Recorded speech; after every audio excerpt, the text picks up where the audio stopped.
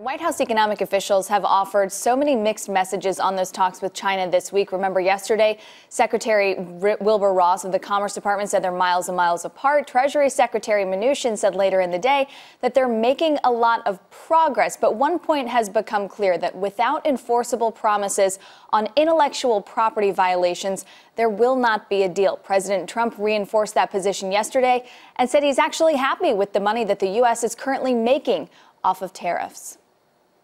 We're charging tremendous tariffs now, and they go up as of March 1st, very substantially. I think China would like to make a deal, I like exactly where we are right now, to be honest with you. We're very happy. We have billions of dollars coming into our treasury, billions, from China. We never had 10 cents coming into our treasury.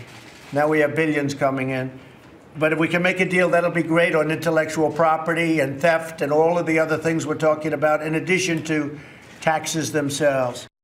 So everyone's trying to glean what exactly this means for next week's meetings with the Chinese when their delegation comes to Washington. NEC Director Larry Kudlow said yesterday, though, that next week's meetings aren't the end of the game for those talks. Of course, that March 1st deadline is potentially a very big deal, bigger than next week, because those tariffs go up.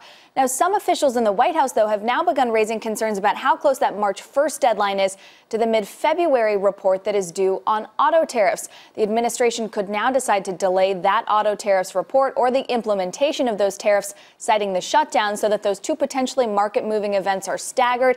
We're still waiting for any official decision, Kelly, on whether that will be the case, but certainly they are aware of these deadlines on the horizon and the potential impact on stocks.